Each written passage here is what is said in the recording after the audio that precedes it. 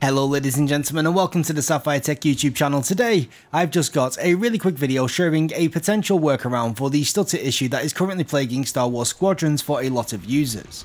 Now, before we get started, I want to make it clear that this issue does not appear to be specific to certain hardware configurations. Basically, at the time of recording, Star Wars Squadrons appears to be having some major problems when it comes to running above 60 frames per second. While the game claims to be running smoothly at frame rates above 60, as is evident when looking at our performance overlay, the reality is that we're actually receiving far less than 60 unique frames per second, at least technically. You see, if we look closely at our recordings, it looks like the game is actually pumping out the reported frames. It's just the only elements that appear to be updating each frame are the post-process effects. This is causing the game to both look and feel incredibly laggy, and to make matters worse, since the game is actually sending out duplicated frames, technologies such as AMD FreeSync and Nvidia G-Sync are not going to be able to smooth out the experience.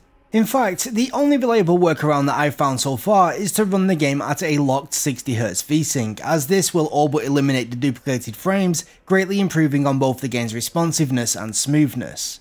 To do this, you're going to want to set the game's refresh rate to 60Hz and enable VSync in the options menu.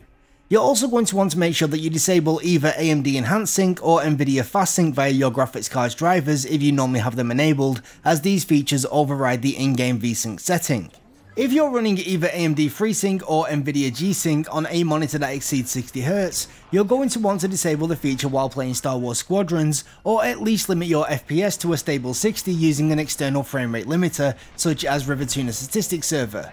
I personally recommend Rivertuna as it offers very stable frame times, which should in theory greatly limit the risk of duplicated frames when locked to 60 FPS. Unfortunately, I've not had the chance to check out the game running in VR, however, based on information from multiple sources, it appears that the VR devices themselves are also suffering the same fate as everybody else.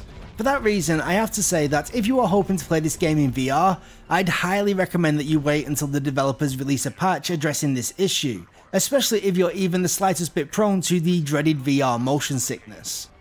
On a slightly more positive note, since this game does have a big focus on VR, I'm actually fairly confident that we should see these issues ironed out in a relatively short period of time.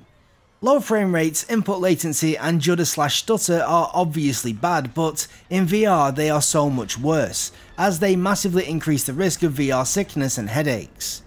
Now, providing that you're playing on a 60Hz monitor with VSync enabled, you really shouldn't have any problems. Once the 60Hz VSync is active, the game does in fact run very smoothly, and its performance profile means that you shouldn't really have any issues maintaining that solid 60 FPS lock on hardware suited to your chosen resolution. If you're running the game on a high refresh rate monitor and you are struggling to get the game locked to 60 FPS, this could be because you are running the game using borderless window mode. Borderless window mode forces the game to run at your current desktop resolution and refresh rate. If for whatever reason you have to play using borderless window mode, you're going to have to set your desktop refresh rate to 60Hz in order to get the game running with a 60Hz VSync. You can do this by simply right clicking on the desktop and then clicking display settings.